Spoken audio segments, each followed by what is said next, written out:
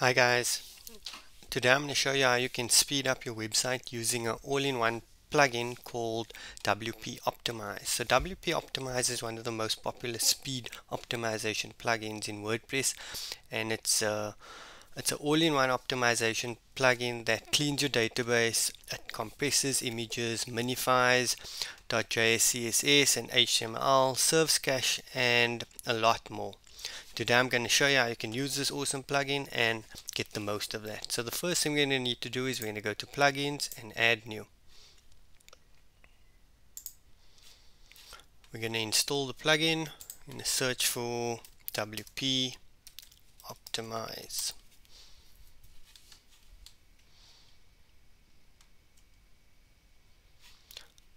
We can click on activate or install now if you've never had it before. And we're going to go to the bottom and it will come up on the left hand side over here. We're going to click on it, and that's going to take us into our settings.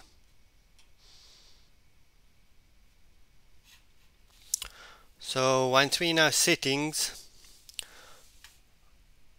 oh sorry, it's the wrong one. Let me just go to WP Optimize over here.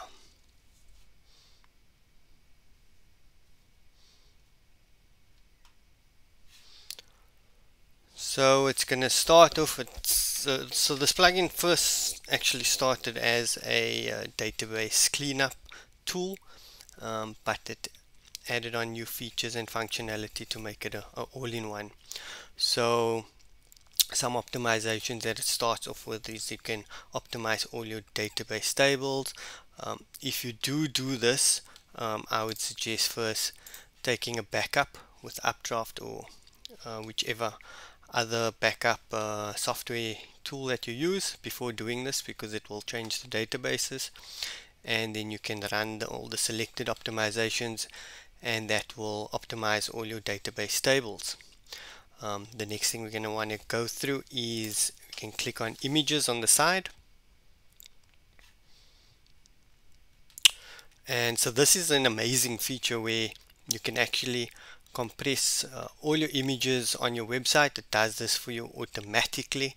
You don't need to do it separately outside your website. So it will call an API and it will I think it's SEMrush or something, and then it will optimize all your images for you to improve your performance. So the first thing we're going to want to do is we're going to click on automatically compress newly added images. So whatever images we add to our website, that will automatically be compressed to the best size for performance. So you can also choose the size that you want.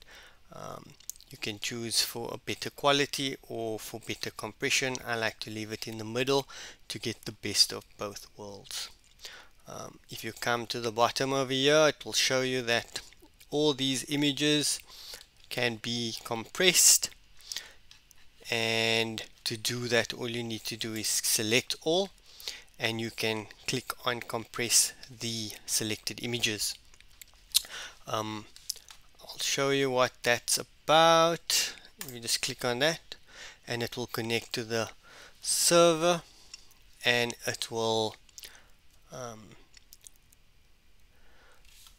compress all your images for you automatically, and it will tell you exactly how many images it compressed and what the savings in terms of size was for all of that.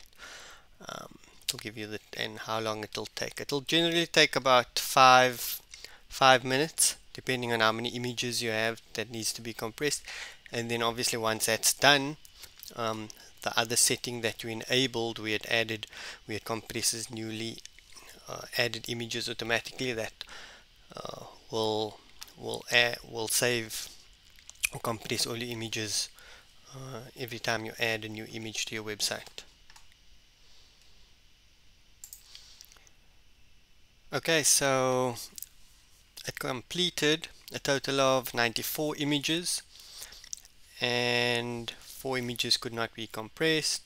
It took about 12 minutes and I saved about 15 megabytes, so that's a huge number, which will obviously help in the speed of the website. can close. So we just have that on there. Okay, there is a premium version if you want to upgrade your plan, and that will give you access to more features. So the next thing we're going to go to is cache, and the first thing we're going to want to do is enable page caching. That's going to help store those files and increase the speed of our website. If you have a responsive website, or if you don't have a responsive website, you'd want to click on generate separate files for mobile devices. You can also serve cache pages to logged in users if you want. I'm going to leave it on that. That's fine for me, and then I'm going to click on save changes. So the 24 hours is generally a good amount, and I'm just going to click on save changes. You can go through the following tabs. Preload now.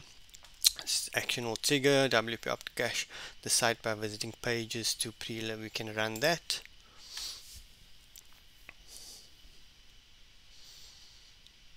And then once that is done, we can select activate scheduled cache preloading, and we can select the schedule. I'm going to leave it on same as cache lifespan, which was 24 hours,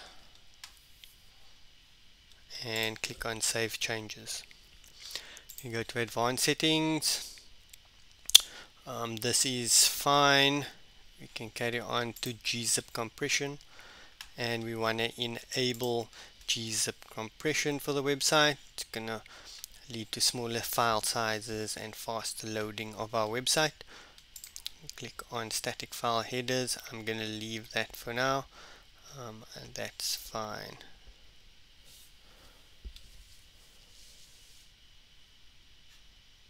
Actually, I'm just gonna enable that as well. The next thing to go to is minify. So we're going to want to enable minify,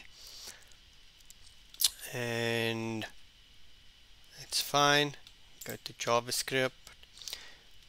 I will click on defer all JavaScript files, and I'll click on save settings.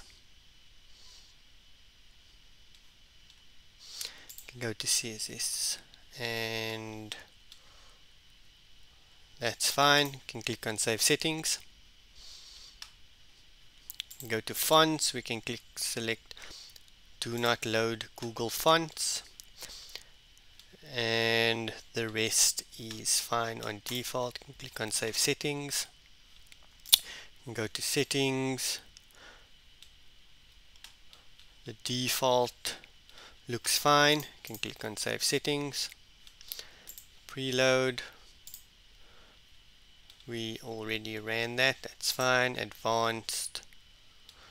Cache lifespan 30 days. You can change that if you want, but the rest is fine, and we can click on save settings. If we just go to settings over here, I think that's fine. That should be fine. Yeah, I think that's it. That's all the settings we need to change. If you guys found this video helpful, please like and subscribe to the channel. Thanks. Cheers. Bye.